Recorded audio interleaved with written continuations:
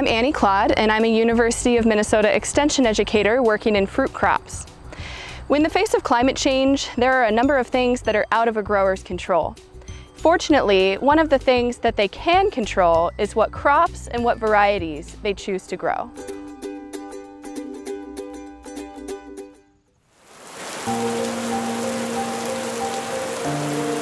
Most fruit diseases thrive during wet or humid weather. With increased rainfall and heavier storms associated with climate change, fruit disease pressure will be higher in some years.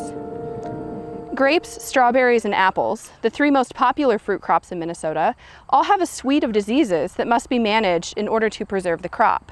Fortunately, fruit growers can select varieties with better natural resistance to diseases, and many of these more modern and resistant cultivars are also highly marketable, like the new Triumph apple, which has apple scab resistance. So this vine, as you can see, it's been here for about 4 years and its overall health just isn't that great.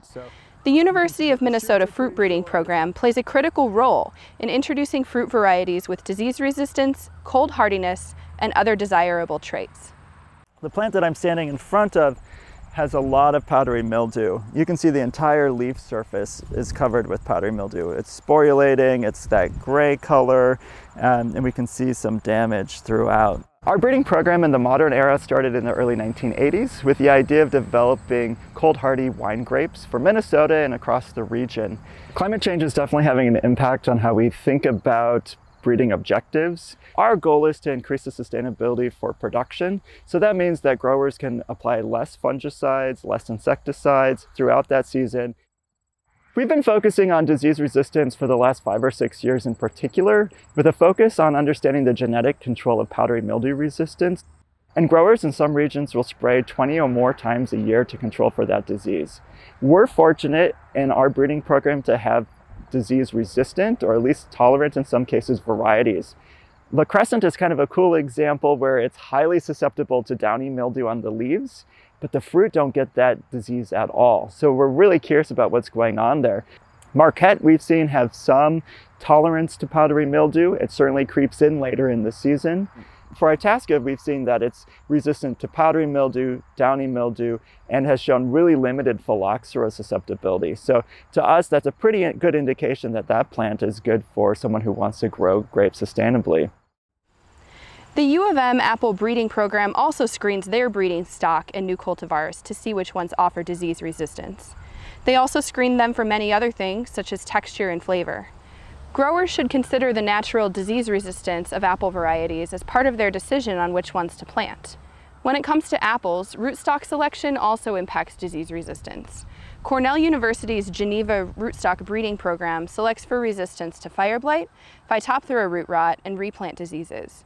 Many of their rootstocks also have resistance to apple scab, woolly apple aphids, and burr knot.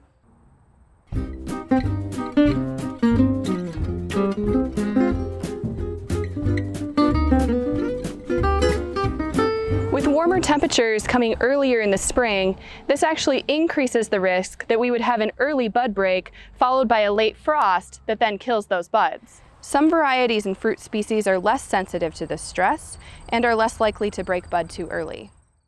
That's why we see climate change being a major issue and really thinking about in the breeding program, how do we get vines that can avoid that late spring frost? How do we choose parents that break their buds later, that can hold on to that dormancy later in the season, but still have enough time to ripen a crop? Some species break bud later than others. Apricots are very early, followed by grapes, strawberries, apples, and blueberries. Blueberries at full bloom can be damaged at 28 degrees, but they bloom so late in May in Minnesota that the risk of freezing temperatures is very low.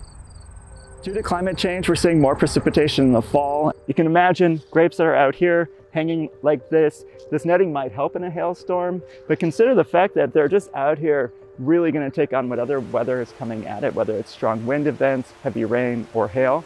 And apples are really no different. Unfortunately, we get a lot of our major weather events later in the summer, right before harvest or during the harvest season. And that's the time where our farmers are really key on what crop they're going to have available. They've marketed it, developed where they're going to sell those. And they do all of the hard work only to get towards the end of the season and have that crop ruined by a major weather event. One of the advantages of growing some of the earlier varieties is that we're not as much at risk for extreme weather events. We're seeing more rain in August and September, and if we're able to get the crop off before we have extreme weather events, that means those plants and that crop is at less risk.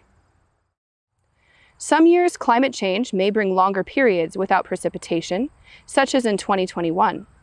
While blueberries, raspberries, and strawberries cannot be grown without irrigation, grapes and apples are more drought tolerant. We're fortunate that grapes have an extensive root system and that a mature vine like the one behind me, its roots can go out 20 feet pretty much in any direction, which means it's able to tap into water supplies that are deep in the soil and really access the nutrients and other resources that are there. Grapes we expect to get to about 6 feet tall in their first year, and if they're not doing that, that's because they're competing too hard with weeds.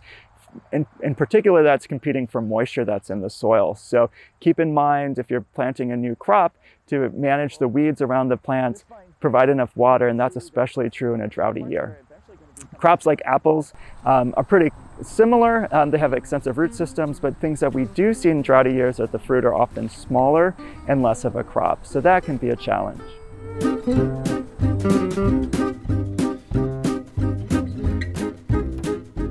Some of the lesser known berry crops, such as honeyberries, aronias, saskatoons, otherwise known as June berries, and black and red currants, also offer up opportunities for climate resilience.